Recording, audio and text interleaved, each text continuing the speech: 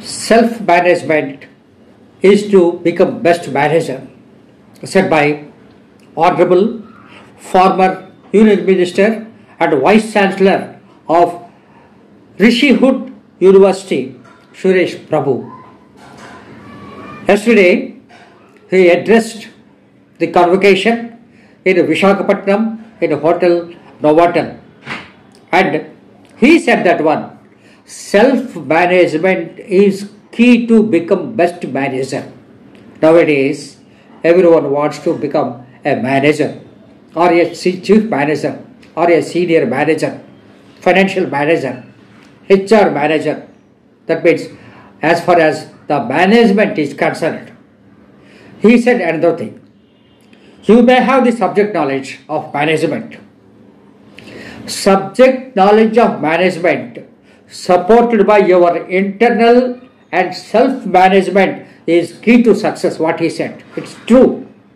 Because your own behavior, your own attitude reflects in your professional field. Those people who have taken management as the most important, the first and foremost is they should have the personal skills. The personal skills page here we are talking about the how Honorable Suresh Prabhu said self-management. Self-management means the time you get up, how you manage your time, how you manage your own cot, how you manage your bedroom, how you manage your living room, your kitchen, yourself, your dress, your appearance, not external beauty. The internal management is the most important key to success, what he wanted to say. Because nowadays the management courses are acquiring very great importance. Either it is financial management or business analytics, whatever you take it. So all these management and managerial skills are very much required for the success of any organization. So for success of any organization, you want a successful manager.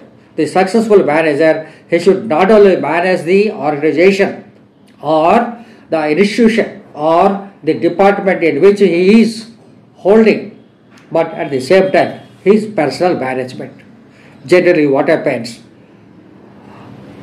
everything will be on our table, ready, but at that crucial moment of time, we search for the papers. I too do the same thing. We keep the key somewhere, we forget about it, and we search for it. So everything is to be organized. So self-management is the best key success to become a best manager. So as he said, you should have not only the subject knowledge. Here subject knowledge means we are talking about the dynamism, the dynamic skills, because everything is getting dynamic and upgraded every day with the passing of, with the introduction of the new technology. In every field of activity, the new technology is creeping into, and every subject, 3-4 videos already I spoke about this one. Every subject has become very, very dependent on data science and data management and analysis. So for the manager also, analysis is very, very important. But not only analysis, how to scrutinize everything, how to come to conclusions and all that one is very, very important.